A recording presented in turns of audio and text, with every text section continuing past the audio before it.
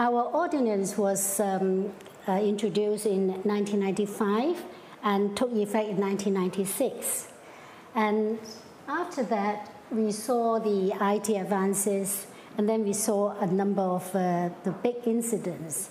For example, we had the IPCC case in 2006. Later, I will give you a bit more details about those cases. And in about 2007, we the Commission, started to have a review of the effect and the implementation of that ordinance. While during that time, we have another incident where the press and the tabloid was taking quite abusive action in relation to a couple of celebrities. And that brought the public brought up the awareness of how important the privacy protection was. And the last one was the octopus incident in 2010. This is an octopus card. It's just like the Oyster card in London. And I'll explain a bit more about this. And this is like the final straw, and the public became really not angry, but very concerned about their data. And this incident acted like a catalyst, and we managed to introduce the amendment ordinance to enhance and to strengthen our first ordinance. And this amendment ordinance had two parts.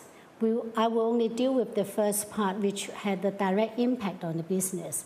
The second part concerns about the enhancement of the Commissioner's powers, provision of legal assistance, and that will not concern the business directly. So I won't say too much about that. So I will mainly concentrate on this new provision relating to the direct marketing and the outsourcing of data processing. The new amendments took effect in April 2013.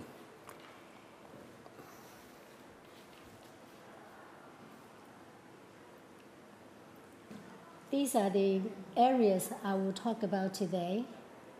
And this is the second part of the amendment ordinance that will not concern us today.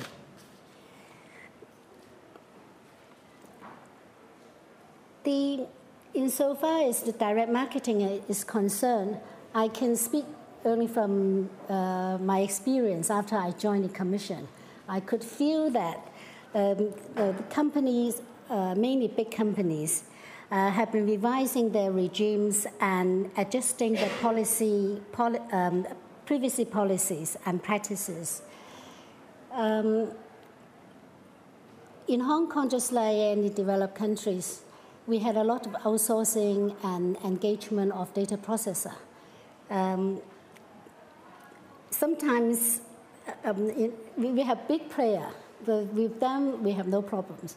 But it was the SME that we have to spend a lot of time and effort to try to bring up their awareness and help them. The third part deals with the criminalizing of the disclosure of personal data without the data user consent. This is when, like an employee or an agent who come across some personal data from their employer or principal, and without their knowledge, they use that data either for gain or for whatever purpose.